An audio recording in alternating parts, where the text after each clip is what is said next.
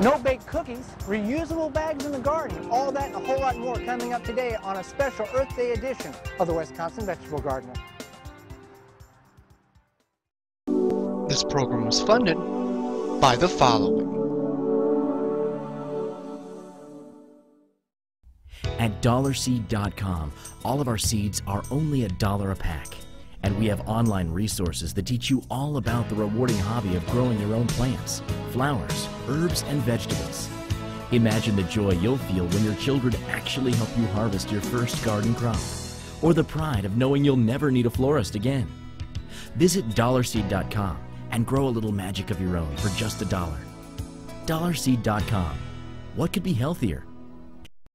Willow Springs Soap Company is a locally owned Colorado business just a stone's throw away from the Rocky Mountains. Their handmade soap is made from simple, recognizable ingredients, which lead to a more natural, earth-friendly, long-lasting, and hard bar with a wonderful creamy lather. They make soap using the cold kettle process with a specially formulated recipe of 100% vegetable oils. They use traditional methods that produce a true soap instead of the commercial synthetic alternatives that can dry out skin. Go to www.willowspringssoap.com to get a fresh and natural clean, handmade in the Rockies. The Wisconsin Vegetable Gardener supports the following. Hunger Task Force believes that every person has the right to adequate food obtained with dignity. They're providing food for people in need. With their 151-acre working farm and fish hatchery in Franklin, Wisconsin, volunteers are needed daily. You could plant seeds in the greenhouse, ride the transplanter, or you can make an instant $10 donation from your mobile device by texting food to 52,000. For more information on how you can help end hunger, visit hungertaskforce.org. Welcome to Wisconsin Vegetable Gardener. I'm Holly Baird. This show is dedicated to the average gardener, simple home living, and using what you already have.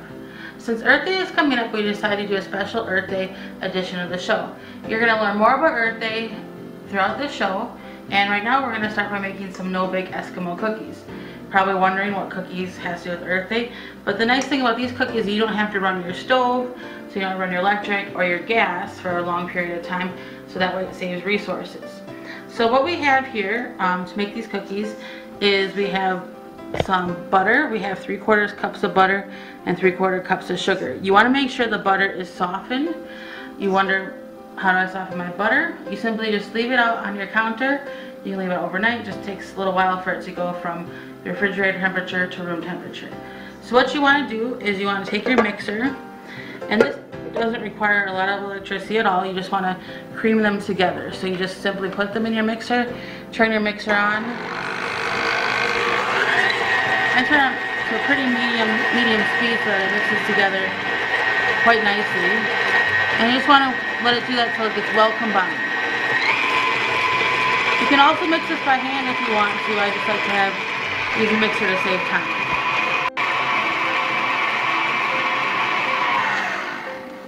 Now that it's well combined, what you want to do is you want to take your spatula and you want to scrape down the sides of the bowl so that when you add your other ingredients, they will mix in with the butter and the sugar. Now the nice thing about these cookies is these are ingredients that you probably already have on hand, or you can just pick up at the store, at any store. They're not anything that you have to find special. So now what you want to add in is you want to add in some vanilla. You want to add about a teaspoon of vanilla. So, and if you ever get confused about which one is a teaspoon or tablespoon, tablespoon is a bigger one. You think, you know, table, and then teaspoon is a smaller one. You think of a teacup. So go ahead and add that.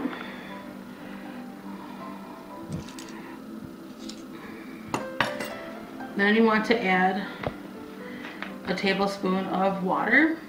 And I have this handy measuring cup, so I'm just gonna toss that in there. Then you need to add 3 tablespoons of unsweetened cocoa powder. You can find that in the baking section of your local grocery store.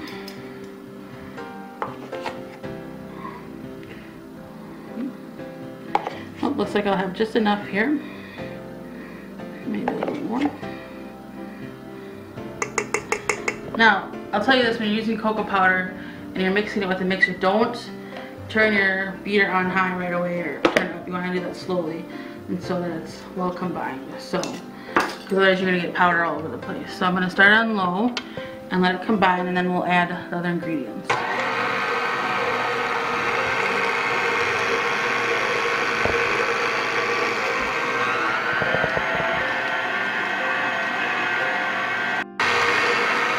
So now we've scraped it on the side of the bowl, we've let this mix up here, and it's really well combined. So we're going to turn that off, and I'm going to, again, scrape it off the mixer here.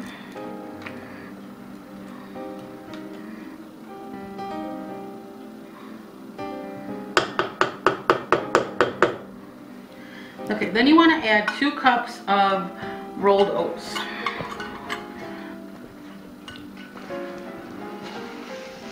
So you take your measuring cup, and you measure.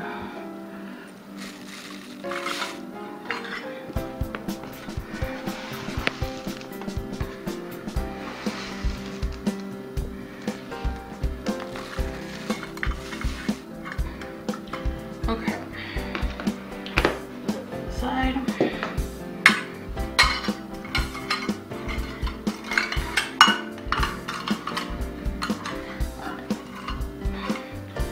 Then you get them to start mixed in as well.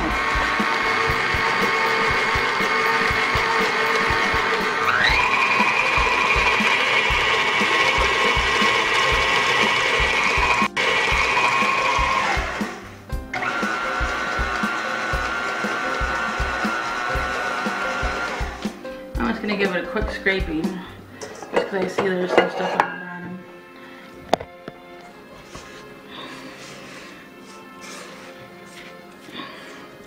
Now the nice thing about these cookies is that you put them in the fridge, so they kind of, once you get them formed, you put them in the fridge. So you could make these for like a potluck, you know, make them the night before, and then they're ready to go the next day.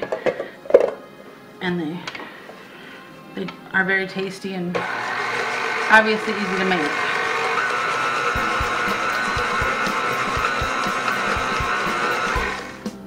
Okay, so now everything's well combined. Now what you want to do is, well, before any cooking or baking project, you always want to wash your hands, but you want to make sure your hands are obviously clean because you're going to roll these into little balls. So I'm just going to go make sure my hands are washed. I'm going to get my mixer out of here so I have more room.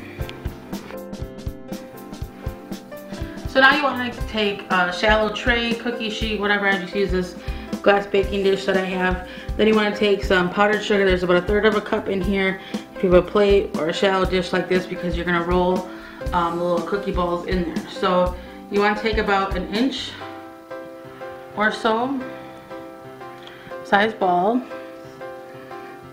You should get about 30 to 36 of them, and then you just form them like that, and then you just roll them in the powdered sugar. If you don't want to use the powdered sugar, you can just do this, put them in there as is, because they are going to firm up, but this makes it a little bit less sticky. So I'm just finishing up the last one here, and it looks like we got about 25, and I did kind of variations in sizes. As you can see, the larger they are, the less you're going to get, and the smaller they are, the more you're going to get. So now you want to put these in the fridge to cool, kind of makes them set up a little bit. I mean, obviously you can just eat them as they are, but we're going to go ahead and slide them in the fridge. So you just go ahead and slide those in your fridge for a couple hours, pull them out, and enjoy.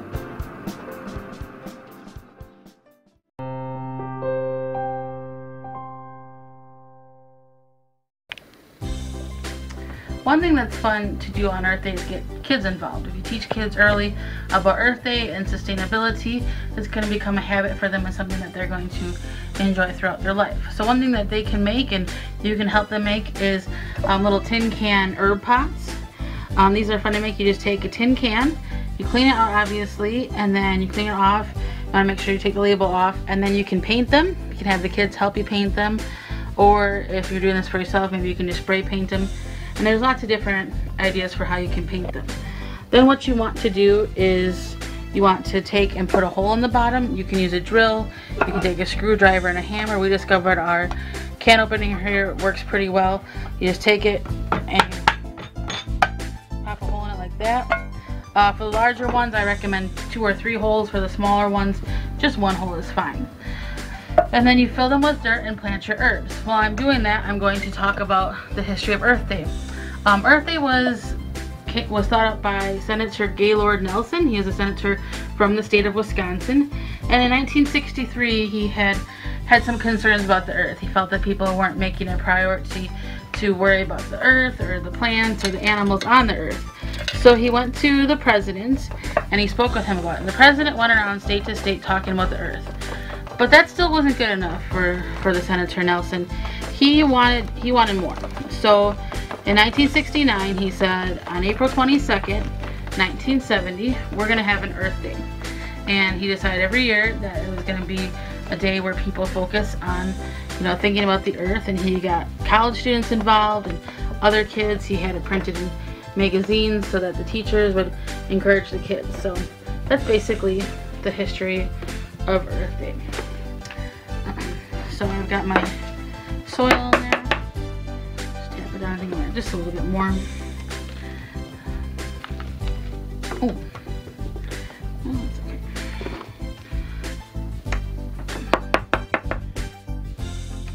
And if you wanted to, you could make like a whole row of these and give them as a gift. So the first thing I'm going to plant is some thyme. And I'm just going to move the soil over a little bit and drop a couple of seeds in there.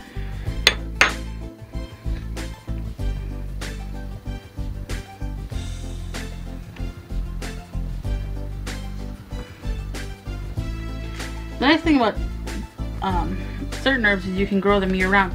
We grow herbs year-round in our kitchen. We have a nice, pretty window that we can we grow year-round. So that's something that's kind of nice. So I got that thyme planted there, and then I'm gonna plant some lemon balm in this one.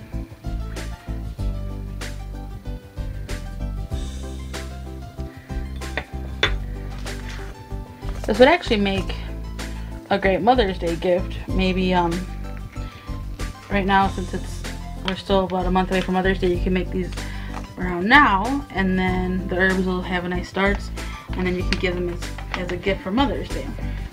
That's always an idea.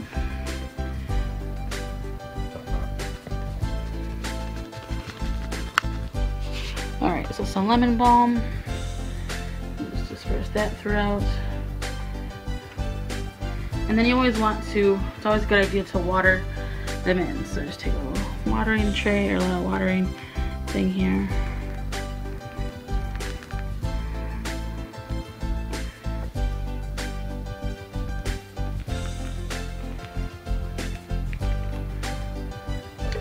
And then they're set up ready to go. And then what you can do is you can take some labels or something so you know what you're growing, obviously, and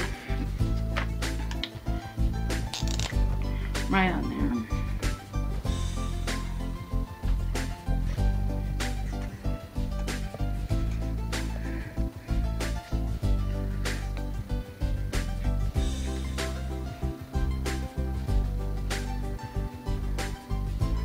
So we got the thyme, we'll just slide that in there.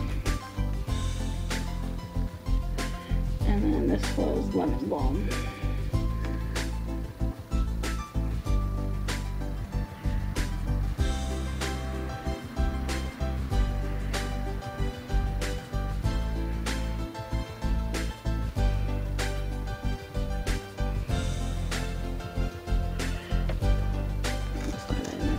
So there you have it.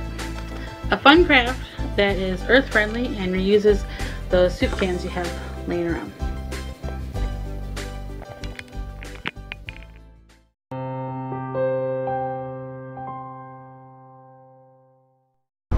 Another way to be more earth friendly is to get rid of these, the plastic bags that every store in the world gives you when you purchase their merchandise. Well, how do you get rid of them? Well, you can go to the reusable bag route. Now, the nice thing about these are they're very inexpensive, and some businesses will actually take a few cents off your purchase if you bring your own reusable bag in. Also, they're a few 50 cents to $1 if you want to purchase them, and businesses most times, or at least sometimes, will run promotions around Earth Day and will give these to you if you purchase enough of their product. Well, our good friend Larry Hall from Minnesota is using them as another creative way of growing produce in the garden. Well, what he does is he'll go and look at the label of them at the store. And if it says made with recycled polypropylene, he'll take them and put soil in them and grow product in them. Well, why is it just the recycled polypropylene? Well, that's what growing bags are made out of, which is becoming more and more popular in the urban setting. And the benefit to the polypropylene bags is the roots of your plant don't get root bound, which means they don't hit the side of the pot and continue to go around. They'll hit the side of the bag, and then what they'll do is they'll get air trimmed, and they'll put on more fibrous roots to maximize and use more beneficial items in your soil. So we're going to do what Larry does and plant some red potatoes in our recycled reusable bag. And you can just fill it up with some potting soil. It's really easy. And this is an excellent application if you don't have access to a ground garden. You can set these on your porch, patio, deck. If you're in a condo situation, it's really good. And like I said, these are like 50 cents or $1. And after the end of the season, you can just fold them up, put them in your closet, and you can use them again next year. So we're going to fill it about half full. And we'll take our red potatoes and just put them in the center there. I'm going to use 3 of them here. And now we're going to fill the rest of it up with soil. Now, if you want more information on what Larry's doing in Minnesota and all the other creative inventions that he has to help gardeners and to be more successful, we'll have a link for his channel underneath in the show notes. So another useful way for reusing your reusable bag if your reusable bag can't be used anymore.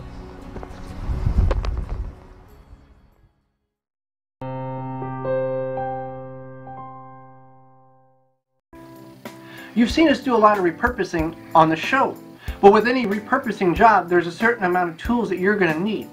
Here's a variety of tools that we use that we would recommend you have if you don't already have them to do repurposing jobs, whether you see on the show or you want to do yourself. Now, we all have a bucket of fasteners, screws, bolts, nuts, washers. Now, that's a good thing to have. Also, a good set of drill bits or screw heads. That's also a very crucial aspect of repurposing. A razor blade knife. Drill bits, whether large or small. If you can get a good set of drill bits, that'll help any job. Wire cutter. Pliers. Screwdrivers. Wrench. Hammers. Whether you're going to put fence posts in the garden or you need to attach a fastener. This one we found on the road coming home from work. That's a $25 hammer that somebody lost.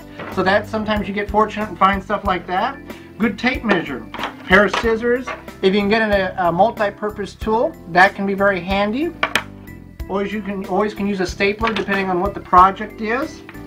Some string. String is always good no matter what you're doing, trellises or anything in the house. Heavy-duty pocket knife is good for harvesting produce if you're of age. Drills, whether it's battery operated or electric, either one is good. And when it comes to saws, there's several different types of saws that you can use. Miter saw works good for small items. Hacksaw if you're going to cut some metal. Bow saw if you're going to do a lot of wood cutting for trellises in the garden. Now, if you don't have some of these tools, you can purchase them at yard sales, rummage sales, online. They're very inexpensive. Or you may even have a neighbor or friend that has some of these, and you can ask to borrow them and trade them some tomatoes or peppers come in the middle of the season when they're producing heavily.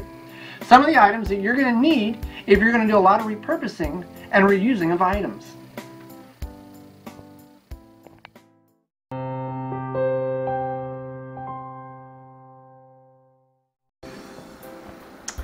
There are many different household cleaners that you can purchase. Most of them contain a lot of chemicals, and a lot of people are trying to get away from that. If you look at the more natural ones, they're definitely going to cost you a lot more money. So you can actually make your own natural cleaners with items that you have around the house. One thing that I recommend is making an all-purpose cleaner, and all you need for it is some vinegar, just some plain old white vinegar, some tap water, and if you have some lemon or orange extract. That's going to give it a nice nice scent. So the first thing you do is you get a bottle like this. This is just about a liter or almost 4 cups. So what you want to do is first you want to put the vinegar in, and you want to add about 1/2 cup of vinegar.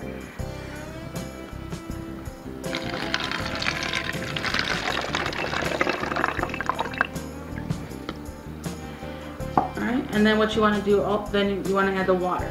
And then you just add water to dilute it till it's pretty full, because you're going to shake it up. So you want room in the bottle to shake it up.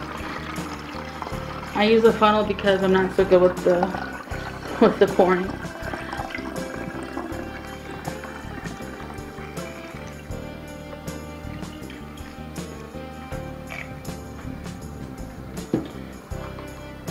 Then, for a little extra added scent, you just add a little bit of lemon extract. I'm gonna add about 1/4 cap, if that. That's gonna give it a nice lemony scent. So then you just get that all in your bottle.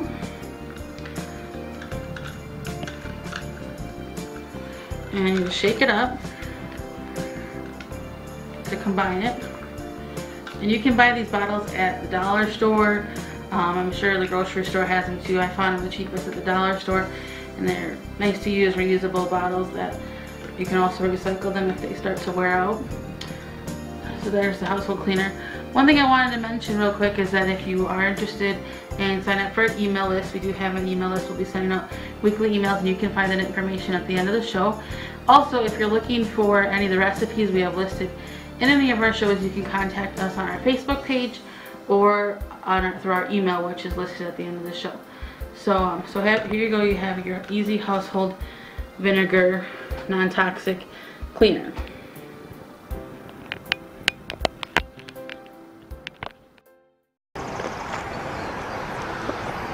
Well, that's all the time we have. I really hope you enjoy watching the show as much as we enjoy bringing it to you. And as you can see, there's many different great ideas out there that you can use to help celebrate Earth Day and help preserve the Earth. One quick last tip I have for you here is purchase some reusable cups. Something that you can do on your part to help keep those styrofoam and plastic bottles out of the landfill, and you can even get them for a minimal amount of money. From all of us here at the Wisconsin Vegetable Gardener, I'm Holly Baird, reminding you to take a child gardening with you and help start growing those memories. This program was funded by the following. At DollarSeed.com, all of our seeds are only $1 a pack. And we have online resources that teach you all about the rewarding hobby of growing your own plants, flowers, herbs, and vegetables. Imagine the joy you'll feel when your children actually help you harvest your first garden crop, or the pride of knowing you'll never need a florist again. Visit DollarSeed.com and grow a little magic of your own for just $1. DollarSeed.com. What could be healthier? Willow Springs Soap Company is a locally owned Colorado business just a stone's throw away from the Rocky Mountains. Their handmade soap is made from simple, recognizable ingredients, which lead to a more natural, earth-friendly, long-lasting, and hard bar with a wonderful creamy lather. They make soap using the cold kettle process with a specially formulated recipe of 100% vegetable oils. They use traditional methods that produce a true soap instead of the commercial synthetic alternatives that can dry out skin. Go to www.willowspringssoap.com to get a fresh and natural clean, handmade in the Rockies. The Wisconsin Vegetable Gardener supports the following. Hunger Task Force believes that every person has the right to adequate food obtained with dignity. They're providing food for people in need. With their 151-acre working farm and fish hatchery in Franklin, Wisconsin, volunteers are needed daily. You could plant seeds in the greenhouse, ride the transplanter, or you can make an instant $10 donation from your mobile device by texting food to 52,000. For more information on how you can help end hunger, visit hungertaskforce.org. The show never ends on our Facebook page. Keyword Wisconsin Vegetable Gardeners. Like the page and continue the discussion there. You can now follow us on Twitter, see what we're up to and what we're doing at the garden. The address, the W-I Veg Gardener, G-A-R-D-E-N-R.